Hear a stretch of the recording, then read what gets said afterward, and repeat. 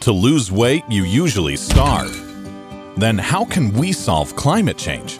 The answer is simple. Let cows skip their meals, because climate change is due to greenhouse gases. And among the greenhouse gases, methane is especially dangerous because it's 20 times more harmful than carbon dioxide. Methane gas is most produced when cattle are eating feed and digesting it. 18% of greenhouse gases are caused by livestock belching. The more cows eat, the more severe the climate issues become. However, we can't get rid of all cows and become vegetarians. We shouldn't hurt cows either or decrease their productivity. Today's livestock farming feeds cows excessively for income increase and easy management. As a result, cows eat feeds more than necessary and create a massive amount of methane gas.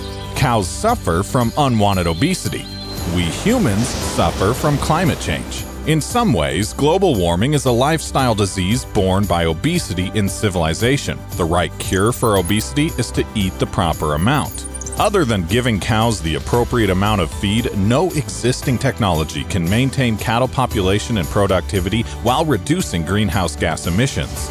It requires no human to enter the farm and bother the cow. The data acquired by both surveillance camera and sensor analyzes the cow's movement and livestock environment.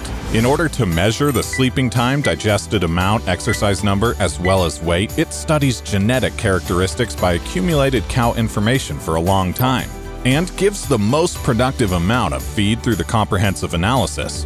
Thinkfarm not only ensures the highest productivity of cows, but also minimizes climate change issues caused by livestock farming by providing an optimal amount of feed.